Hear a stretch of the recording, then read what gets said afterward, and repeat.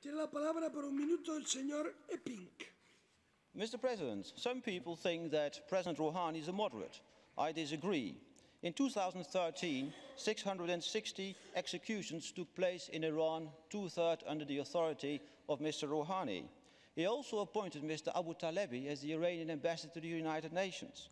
He was one of the students who seized the American embassy in 1979, so he's a terrorist.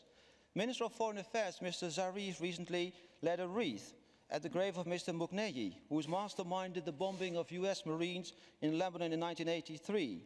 At the same time, Camp Liberty is under siege and nothing's done about it. These are not really signs of confidence-building measures. Iran has the determination to continue enrichment and the development of missile technology to construct a nuclear weapon.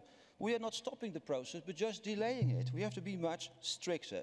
Now Iran is fooling us, but perhaps some people here want to be fooled.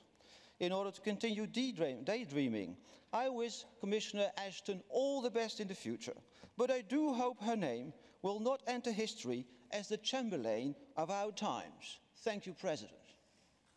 Gracias, Eppink.